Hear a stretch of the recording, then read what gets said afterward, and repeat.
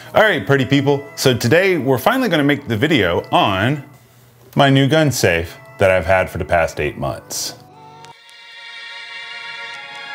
We are the music makers, and we are the dreamers of dreams.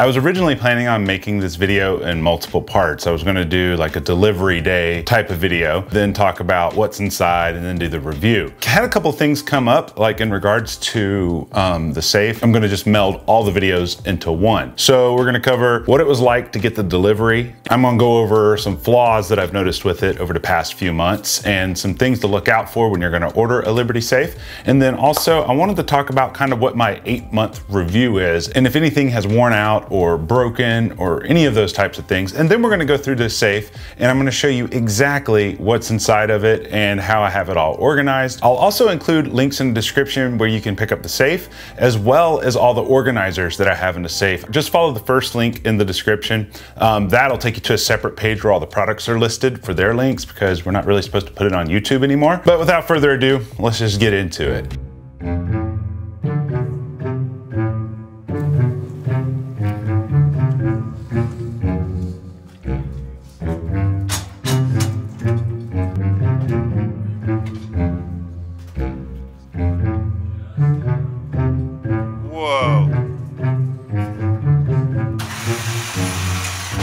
All right, guys, so everyone just left. The installers just left and I'm getting ready and I'm starting to get this all organized right here. But I kind of ran into a problem. You see, it comes with this jewelry box. And the jewelry box, unfortunately, kind of fell apart. Basically, these screws, they stripped out of the particle board right here. I'm gonna have to drill some new holes probably, but I'm hoping that I can keep this flush at the same time. Otherwise, I'm probably either A, I'm gonna have to contact Liberty to send me a new board, or B, I'm gonna have to get some wood filler to fill all this in and, you know, fix it myself. Something that I just kind of noticed right here is if you look down into the hole, you can see it looks like there's like these plastic pieces that, you know, kind of hold that screw into place. But apparently they didn't do a good job, did they? Looks like these were attempted to be screwed twice.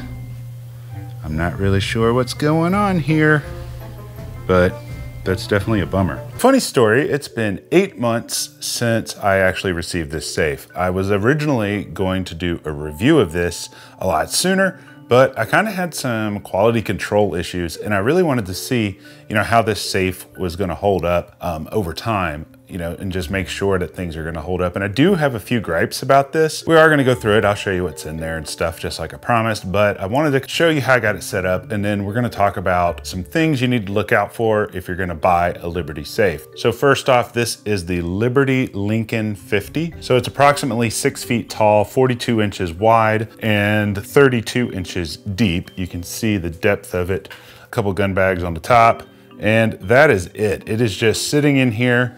And I like it because I can access it. I like the color. This is the marble gray. So when you go to order this, you get a couple of options, I believe. I believe you can choose whether or not you want a digital lock or if you want like a standard lock, but you can opt for either lock that you want. I went with the digital one. It is EMP proof, so that's kind of cool. There is a battery backup in here. But the thing I like about this safe more than my other safe, if you guys haven't seen my other safe video, I will throw a link in the description so you can watch it after this video. And I think both safes kind of have pros and cons over the other one, which, you know, we can talk about here in a minute. But down here, is where it plugs into the wall. So you always have power going to this and it doesn't use the batteries until it needs to. So if we lock it, locks just like so. This one does have the black nickel chrome finish to it and I like it. And I've been using this every single day over the past 8 months. And I was worried that some of this might wear off. I've seen that on some watches before where the black nickel starts to rub off, but this one hasn't. Once it's put the code in, you can unturn it, you can open it up. And then the cool thing is all the lighting is already integrated into it. So over here on the right, we got an LED strip that goes all the way down. We also have one on the left side that goes all the way down, same as that side. For the lights, that is all the lights there are. I do kind of wish there was some lights kind of up at the top, but unfortunately there's not. I think you can call them and order more lights. So that's a good thing. Now, earlier I was showing you this jewelry box thing here. Kind of goes under here. I don't have any jewelry really in it. I got a couple of watches, I got some pocket knives and flashlights in there. And that's kind of what I use that for. How did I fix this? So, cool thing is, Liberty actually includes a couple of extra shelving units. So I just took out one of the shelving units that I wasn't using and I just re-drilled the holes and it's been holding up ever since. So before we go into what all's in here and how I have it organized, I kind of wanted to talk about some flaws with this safe. And, you know, just kind of heads up, guys, Liberty did send this to me to do the video. Like, I didn't buy this. But my philosophy on this channel has always been, I don't really care if I paid for it or if I didn't pay for it. I want to do the best job I can do on telling you what it's like to actually own a product. So issue number one was this jewelry box stripping out. That was kind of like, okay. Another issue I'm noticing, let me see if I can get a good angle on it, is this top shelf right here. Okay, so I'm gonna hold this camera perfectly level. And the way I know it's level is I have a level on my camera. So this top shelf is bowed downward and it's been bowed downward since I got it. It's funny because down in here where Liberty attempted to brace it. And I'm just gonna be really honest. Don't mean any disrespect to Liberty, but that's a half-assed job of trying to brace a board. They just braced it with more particle board. I don't mean any disrespect, but that's just the truth of the matter. Right now, I have my drone in my drone case. I also have this dehumidifier rod, which I don't really need because I live in Arizona, so it doesn't get humid out here. Got some camera lenses right here, got some Ear Pro, a couple mags, and I got a couple lowers and some paperwork here that's important. That's all I have on this top shelf, and it's still bowed. I haven't changed it up, I haven't added weight to it over time. So it seems like the drawer issue, as well as this bowing issue, could totally be solved if they just used real wood instead of particle board. So I would suggest even plywood, because you're not gonna get this weird bowing effect. You're not gonna get screws stripping out. You know, like I mentioned earlier, I try to review this as if I did spend my own money on this. And be really honest, I'd be pretty pissed off if I spent $4 grand on this and then the particle board was starting to fall apart. Now, don't get me wrong, Liberty has an amazing warranty on these. They actually have a lifetime transferable warranty. So if you bought this used off of someone, that warranty will still transfer to you. And if I wanted a new top board, I totally understand that I can just contact them and get another board. That's not the issue. The issue is I don't think you should have to, if that makes sense. So issue number one, particle board. Issue number two that I started noticing over time is the liner inside. So inside it's got this beautiful velour liner, and I've noticed some things that are a little strange about this velour liner. If you notice on this wall here, this liner looks like it's glued down with some kind of spray adhesive. On top of your shelves, it's stuck to it with spray adhesive, stuck to it spray adhesive everywhere in here, except for two places. Right here, look at this. You can kind of see it moving. This one's not that bad. Where it gets bad is up there. So you see a wrinkle on the left and a wrinkle on the right, but it's even worse up here. This is falling off. It's kind of like cars from the 80s and the 90s where the headliners start falling. That's exactly what's happening here. And it's been like that since the day I received it. So all of these flaws that you're seeing right here have been here since day one. I just wanted to see if they were gonna get worse. So again, I can 100% call Liberty and get it fixed, and I think that I might. Another kind of problem slash issue that I'm seeing is this guy. So if we look at this like stitching right here, tell me what you notice when you look from right to left. Yeah, it's not very straight, is it? It kind of goes down, and then here it kind of goes up, then it kind of comes down, then it kind of comes up. It's so, and then even right here, you can see some exposed particle board. And it looks like all they did was, so if you look inside, they just stapled it, I think, in the middles. So I could probably fold that up, put a staple right there, but that's not the point. I'm kind of just wanting to show you what it's like when you get it. So essentially there's 3 cons.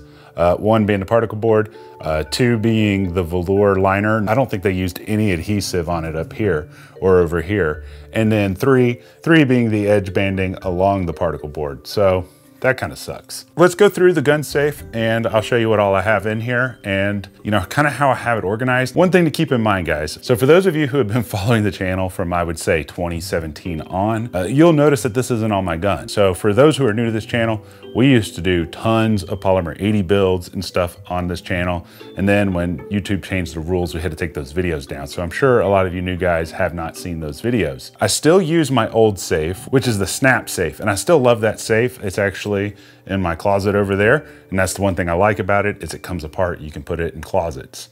So I have a ton of half guns in that other safe. Lots of lowers, lots of uppers that just don't have internal parts. And then I also use it for ammo storage. But right here on this top shelf, I have my handguns. So we got Glock 19, Glock 19, Nomad Defense, Glock 19, Polymer 80, Glock 34, Glock 34, Glock 19, Polymer 80, Polymer 80.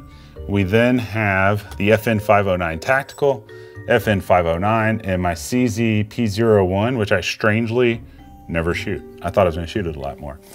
Moving up here, 1911, 45 ACP.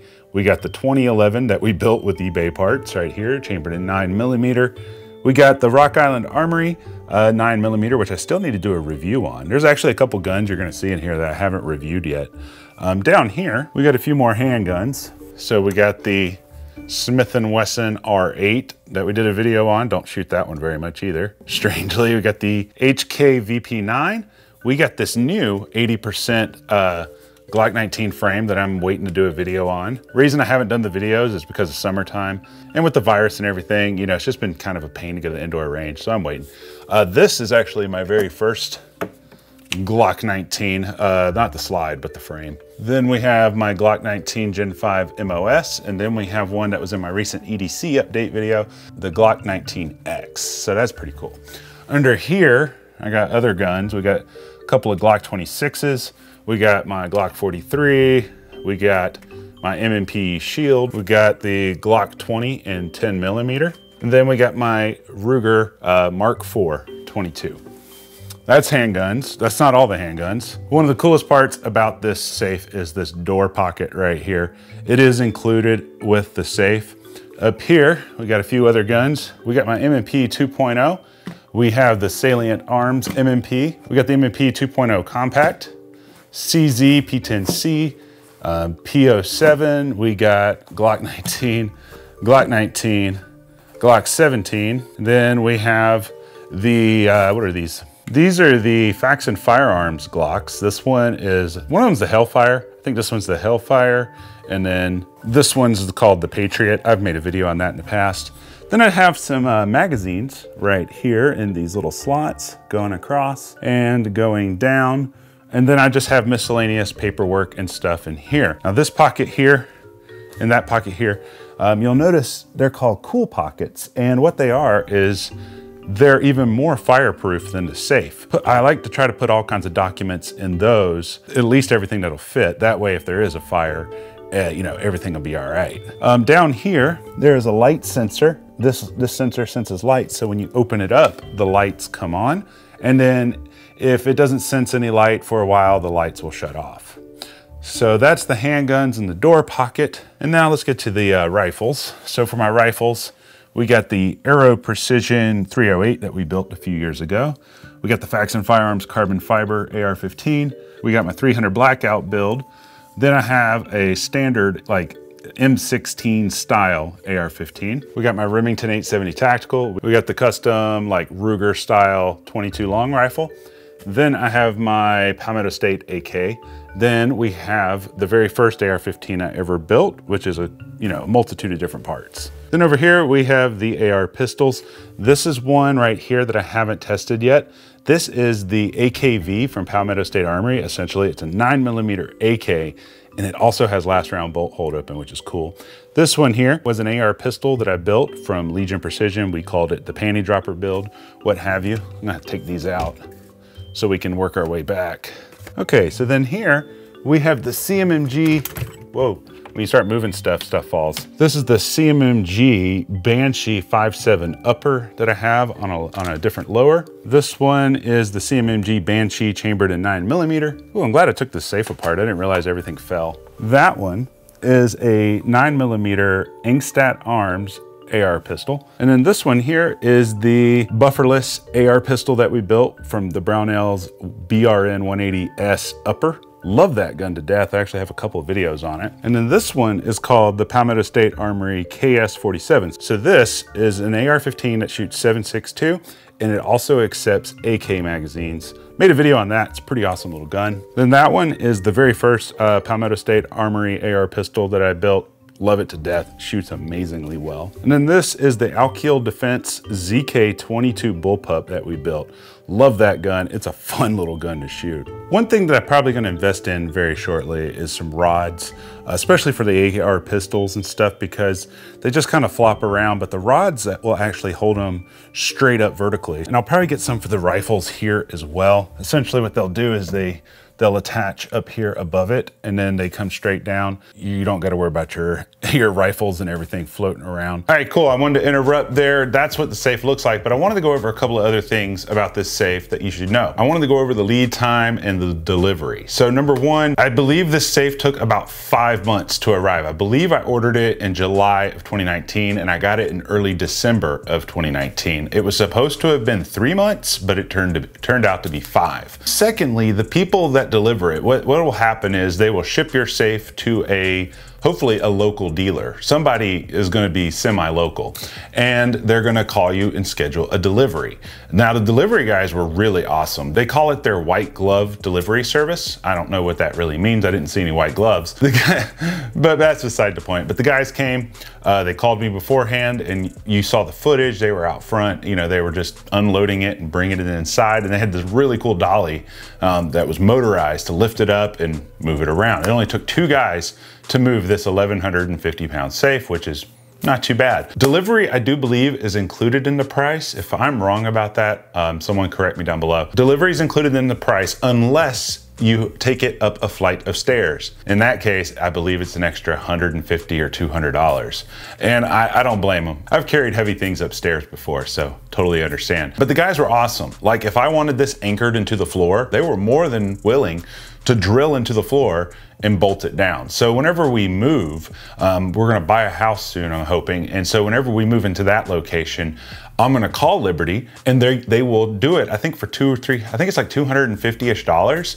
They will move it to the new location, put it wherever you want it. Of course, at that house, I'll have them drill into the concrete and anchor it down. Now, the other cool thing about the guys that delivered it is before they leave, they make sure you know everything about this safe. They show you how to set your code. They show you what to do in case you forget your code, how to reset the code, and then they give you all your paperwork and the warranty information. And as I mentioned earlier, it's a lifetime warranty and it is transferable. So if you bought it used, that applies to you, or if you sell it, the new owner will get the warranty, which I think is actually kind of cool. Now, earlier when I was talking about the cons, one of the reasons I kind of made a big deal about those cons is because of the price of the safe and because of the reviews I've seen, kind of glorifying the safe and the brand. The reason I kind of made those cons, kind of really wanted to iterate them, was because the safe costs $4,000. Different colors cost different prices. So if you go to their website and you're selecting a color and an interior color, there's different sheens that you can get on the colors. There's satin, there's gloss, all that stuff. The price will vary. I believe the most expensive one is $4,200. I think you can get them as low as $3,800 or $3,900. I'm not 100% sure. It just depends on, do you get a mechanical lock, or do you get an electrical lock, or do you get the black nickel, or do you get the standard chrome, all kinds of crazy stuff. Aside from those 3 cons that I mentioned, it's held up phenomenally well. Like I mentioned earlier, the board was bent, it was bent when it got here. The velour wasn't stuck to the top or the side when it arrived. And none of it has gotten worse over the past 8 months. And I've used this safe every single day, going in and out of it, taking guns out, making videos, going to the range.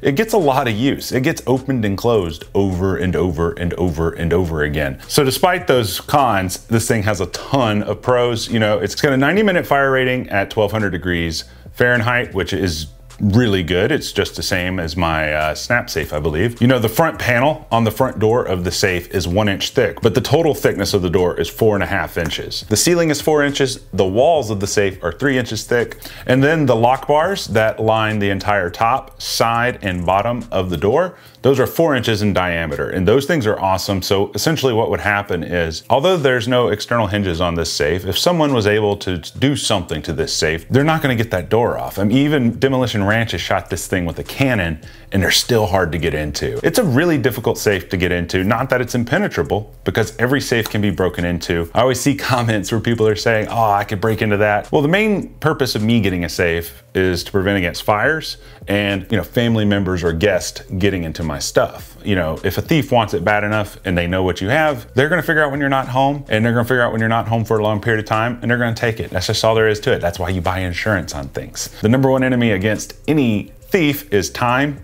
and sound. And what I mean by that is you got to bring special tools to break into these things, especially if you're going to cut into it. And those tools are going to make a lot of noise where neighbors are going to hear it if you have neighbors. And then also it's going to take a lot of time. Now, one question I like to answer in every single video that I do, like I mentioned earlier, I like to review the safe as if I spent the money. And the way I do that is I put myself in the shoes of, okay, I just wrote a check for $4,000 and now I received the safe. How do I feel about it? And like I mentioned earlier, I'd be pretty upset if I would have received the safe with the flaws that it has. If I would have ordered the safe and paid for it, I would have called Liberty up immediately and had those issues rectified. Like I said, the only reason I didn't, I wanted to see if the flaws were gonna get worse, and they didn't. So now that we've got the video done, I'm gonna call Liberty and I'm gonna get those issues rectified. And I will make an update video in the future on that. So knowing what I know now, would I spend my own money on this safe? And the answer is yes. The main reason I say that, you'd be hard pressed to find a safe that has all the features that this safe has, that has the same fire rating, that has the same EMP level of protection for the same price. Most of the safes that I've looked at that are competitors are a little bit higher priced. There are some that are lower priced, but then their fire ratings aren't the same, or they don't have the EMP protection, or they don't have the lock bars that go around the entire perimeter of the door. So there's little things like that you kind of have to look for. So I think best bang for the buck, I do think that this is pretty good, but then again, maybe my opinion is biased, but I'm really trying not to be biased at all. The only thing that I really think Liberty needs to implement into their manufacturing is stop using particle board. Even if it didn't come bowed, you know, from the factory, even if that jewelry box didn't strip out, particle board doesn't last a long time. And, you know, with a safe that you're buying, especially of this magnitude, you're buying it to last you the lifetime of your family. If not longer, you pass it down to your children.